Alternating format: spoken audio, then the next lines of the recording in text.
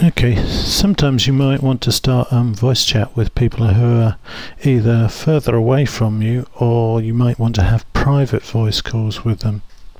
If we look on the active speaker panel, you can see that there's no one else within speaking distance of me.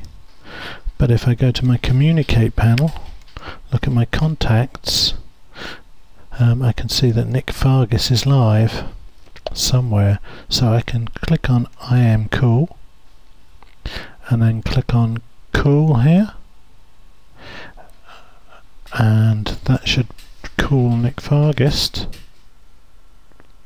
and if he accepts, yeah, you can see that I'm now connected to him and I can speak with him.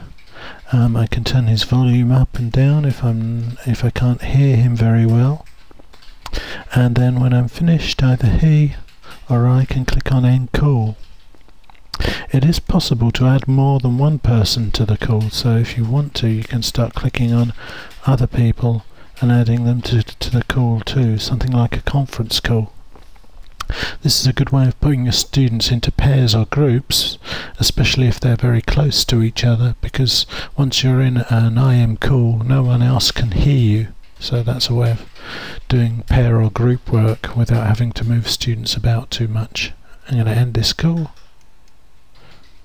The call's ended, so you won't be able to hear me anymore, and you can see that I'm back live here within this environment.